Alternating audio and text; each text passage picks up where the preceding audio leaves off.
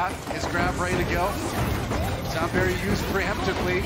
There's the self-destruct. Happy throws it right at him pretty much, but they do catch a lot of members of LA in there. That's a lot of kills coming in for Charge, so. Not ace. Can they finish off the Charge? No, there's the self-destruct. Void doesn't get any kills with it. It's used by the Charge. They're going to roll back in now with the Soundberry Hotba. With that self-destruct, Roar's shield is gone. Decay and Big Goose down already.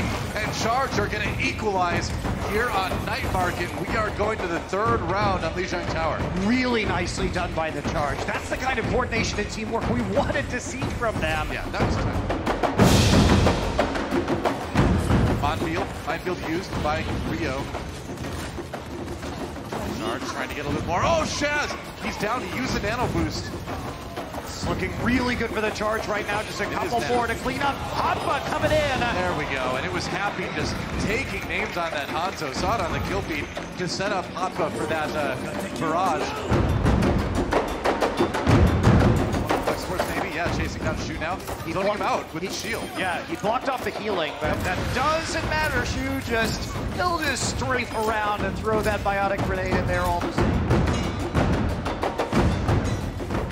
Aggressive to do it though. Nice move by Chara actually, displacing a lot of the Gladiators. Hydration drops immediately. Oh, that was a great setup.